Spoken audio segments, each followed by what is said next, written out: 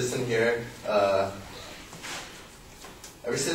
has the same opportunity, like right after they graduate high school, like have a good GPA to attend higher education. But what if you weren't a citizen? Should immigrants have the same equal opportunity as well?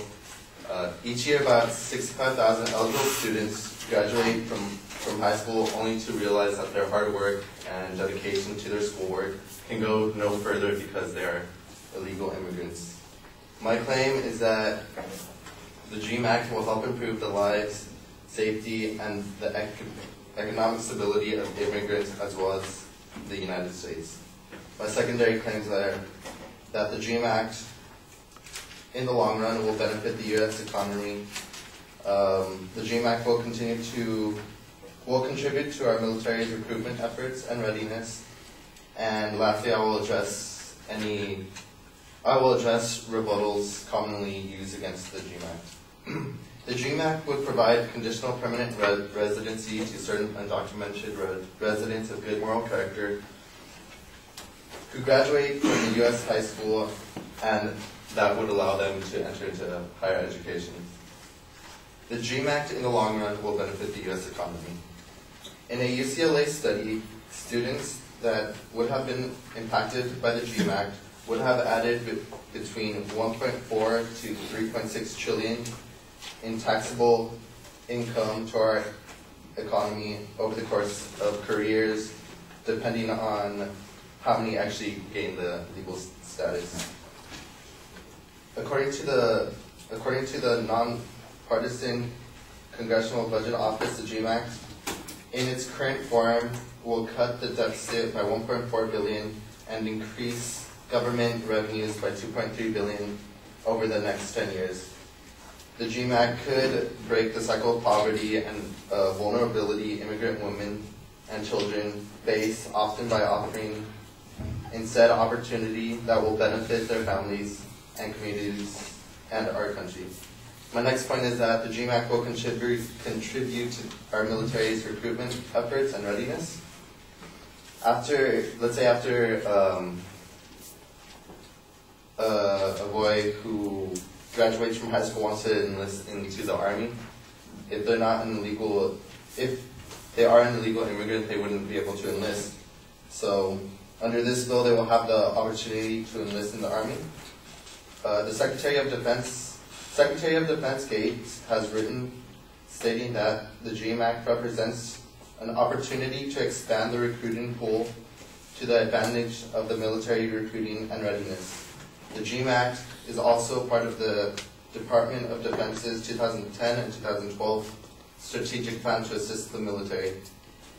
Former West Point professor Margaret Stock explained that many of the Dreamers have great potential as military recruitants, but are barred from enlisting. Now, some might say, well, this act is just going to encourage illegal immigrants to just break the law and come to the country illegally, and that some of the people coming over, they might be criminals or they might be up to no good. But the DREAM Act doesn't apply to everyone. In order for them to be accepted, they must have proof that they have arrived in the United States before the age of 16, have proof of residence in the United States for at least 5 consecutive years, and if they are a male, they must have registered in the selected services.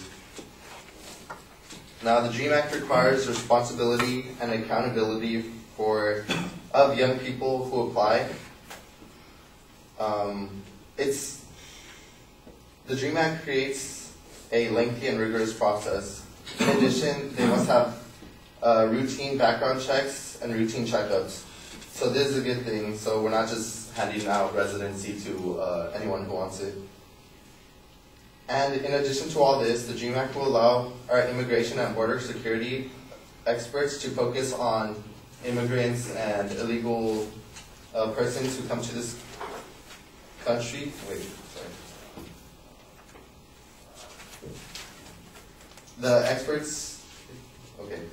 Border security experts to focus on those who pose a serious threat to our nation's security, rather than having to deal with the innocent children brought to the U.S. at a young age. so the Department of Homeland Security could focus on like actual criminals who just like who are just bringing over drugs and stuff of that sort and pose a threat to our country.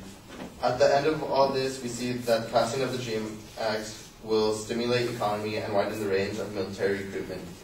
And America as a whole will become more competitive in the worldly scale. Thank you.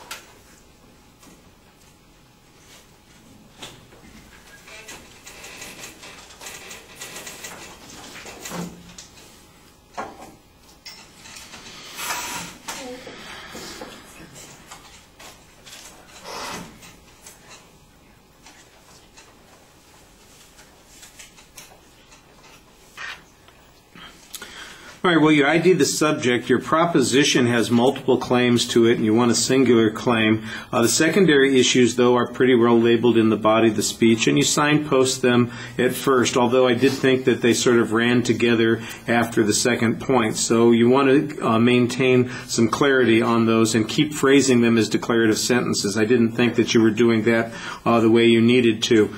You've got a couple of pieces of information on the first point. This UCLA study, it rushed by pretty quickly, and it's got a big number attached to it, so I think you need to explain it a little bit more. What are the premises that are the basis for this study, and the amount of money that is that it says it's going to provide to the economy over a period of time, and how many dreamers were there based on that? It sounded to me like it was an awfully big number given the number of people that you said that you were actually going to be talking about under the current DREAM Act. That seemed like it was one of the things that kind of hurt the credibility of that particular study, and that's why I think you needed to have some more information on that particular point. You're very dependent on hypotheticals on the other points, and I think that you need to do a little bit more to justify those conclusions. The fact that the military has a strategy for recruitment based on the DREAM Act, I think, is a good piece of factual data that shows that they believe that there's going to be a potential ability to reach more there, although there's not any information about what our enlistment levels are now, whether they've gone down, whether we need those additional people, whether it's going to save us money because we get those people more easily, or they're going to stay longer, or something along those lines. So that it's in the strategy, I understand, but what's the basis of that strategy? I think that needs to be elaborated on a little bit more. Like I said, I thought the first point had the clearest documentation on it, but it was still a little bit thin. Everything else was very dependent on hypothetical information. The delivery of the speech, you want to get your hands out of your pockets. It looks a little awkward while you're standing there talking to us. Okay, thank you.